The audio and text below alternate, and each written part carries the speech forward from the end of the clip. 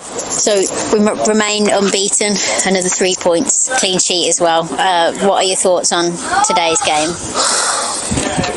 Well, I mean, it was a story of probably missed chances for us. Obviously, Bishop Stortford come in with the same record as us. They've had a win and a draw in their opening two. In tough games as well, Alfchurch and Leiston away. Two really tough games, so two great results for them. And I managed to get a bit of footage on them from the Alfchurch game. The big, strong, obviously. They got one or two players in on the Friday. Greg Halford didn't play in that first game and played at Leiston. So there was some incoming as well that I didn't know too much about, but I knew their shape and I knew that they were going to stick it on us and set plays. Obviously Steve in charge is well versed in the divisions, had some really good sides at Royston, so it was always going to be tough. But I mean, I lost count of how many gilt-edged chances we missed, and in the end you're sort of thinking, when right at the end there, when they're lumping balls from deep free kicks, and you think something's going to drop here and we're going to end up getting a point out of something we should be out of sighting. But obviously the sending off helped. I mean, that's 3 sendings off in 3 games. I don't know why it was, but at the moment it's like every tackle's a booking or a red, and I just don't understand it. I really don't. I mean, we've had 3 games now, and in the first 2 we've had 7 cautions and we've been fined. We had a meeting with the chairman about it on Thursday, and there ain't been a bad tackle in the game, you know what I mean? And it's like, come on, I know it's early and you're having to try and do what the assessors have told you to do and all that, but you can't book players for everything. It's ridiculous. We're going to be seeing this every week, you know, 10 against 11, 10 v 10. So it is what it is. But yeah, I mean, listen, I think we deserve to win. I think there's only 2 ways about that, but I've said it. We've got loads to work on, and we do work on it. You know, we've got to be certainly more ruthless when we go forward, but a lot cleverer as well to see a game out. You know, we're throwing in long throws with like 2 minutes. What are we doing? And then getting the ball wide and crossing it. Why? What are you doing? And what do we benefit from that? They had it out and we're running back again. Keep it in the corner. But that's young, naive players, and we've got a lot of youngsters in there really. Obviously had a Crano missing today. Brad had a good session today, and he'll have 2 more next week, and he'll be sort of looking to be back in contention. Cartel's now starting to make headway with his foot, so you know, in the coming next few games there's going to be some decisions to be made. But yeah, all in all, I'm delighted with the 7 out of 9, delighted with the start. You know, and we've just got to work hard and improve and try and keep moving forward if we can. So one of those decisions you made today was changing shape slightly. We went to 4 at the back. Was that reflective of what you thought on our team, or was it what you analysed from Bishop Stortford? Bit of both. Certainly Stortford with a 4-2-3-1. We've been counter-attacked a bit when we've in the previous 2 games when we've been going forward, and I thought, you know, that they tend to leave 2 high and wide and a 10 in the pocket. So Max Martin in there patrolling that 2v1 with the centre halves, and then just make sure that we're diligent, because they didn't really track us back when our fullbacks joined in. They just sort of stayed wrong side of them, hoping for the counter.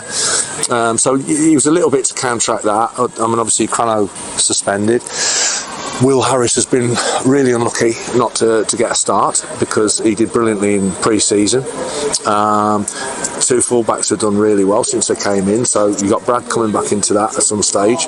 You know, so there's decisions to be made, but the decision to change, I know that Steve was here on Monday, and it was just to change it a little bit, throw a little bit, not a curveball, but you know, we worked at 4-1-4-1 at Starport. We've worked with a back 3 with a box and 1 up. We've worked with a back 3 at 5-2. So we've got a few things we can do, either pre-game or during games. And that was always the plan through pre-season. That's why I wanted to look at things from up above, because it was important that we managed to get some ground rules down. Now listen, we're still very, very much learning. We're miles away from where I want to be. I'd say if I give us a percentage out of 100, you know, 100 obviously, then it'd be about 60 today. And we could have scored a lot of goals, but we've got shed loads to do, shed loads. So with that much work to do, we've got a week's break now, and we're away to Stortford. They're also on the same points, both on 7. It's going to be a tough test, but what do you make of that clash next week? Well, we've got that double header, haven't we? Am I right? Bank holiday, yeah. So obviously Stortford away first on the Saturday, and then Starbridge here. I mean, there's no shortage of local games in this area, in this division. Yeah, Stortford.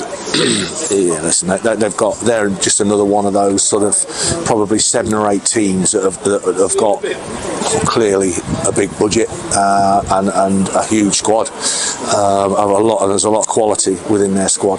So I would expect both of those games to be our hardest of the season. I mean, Stortford have scored 3 goals twice in the first half. I know they drew today, did they? But yeah, a really tough game. We're going to have to be right bang on it to get anything at all from either of them. And we've got work to do this week to try and get something out of them. But yeah, listen, we'll see. We'll see. Sometimes you sit there thinking, well, what about him? What about him? What about him? And what about us? Do you know what I mean? Well, in the end, we've got 1 or 2 that can hurt opposition. We've got pace up top. My job's to try and analyse our opponents and try and come up with something to beat them, and not just my job, Ryan's and Callum's and all the staff. So yeah, listen, as you say, we've got 2 sessions. A week sounds a long time, it's actually only 2 sessions. And I've already got things that I want to look at on Monday, and set pieces for a start, attacking set pieces at times. I don't know why we put them up on the wall, and we do them, because it's like, well, I don't know what you're listening to. We're miles off it. And if we start getting spiteful at them, then we are creating chances in open play. So yeah, I'm expecting 2 really, really tough games, and you start to look and think, well, thank God we've got 7 points on the board, because you could come out of that weekend without. But we certainly will be going into it with confidence. I think they've earned the right to be confident, the players. And listen, what we will do is go there, have an idea of what we want to do, have a plan, and have a right good go at it. Lastly, I just wanted to touch on 2 players in midfield, both on loan. Ruben got his goal today, and Max had his first start in a red shirt, and they were both very, very impressive. I just wanted your thoughts on those 2. Yeah, very good. Listen, Max wants to play centre half. I think he thinks that's his best chance of getting the Solihull's picture. But he's also a very good midfield player, and he was obviously in that pivot position in that 4-3-3, 4-1-4-1, so he could drop into that almost to make a 3 or a 5. Do you know what I mean? Because obviously we were expecting an aerial onslaught. But yeah, did really well. Ruben's a really good footballer. Got quality on the ball. Listen, he was treading in treacle a little bit. He needs to get used to this kind of football, because it can go a little bit basketball match. But 2 really good players. Harry Emmett, who's another loan at left back, really, really impressive. Leeson's come in and done a really, really good job. Technically very good player. So yeah, see you talking. I hope he didn't hear that. So he's done really well. So there's a lot of them that are doing great. But our job as a group of staff is to try and improve them. If I could just say our best wishes go to the gentleman who, whatever happened, he fell or whatever, he looked in a bit of distress. So all our thoughts at the club are with him and his family, and I hope he's okay. So, but hopefully the win will cheer him up.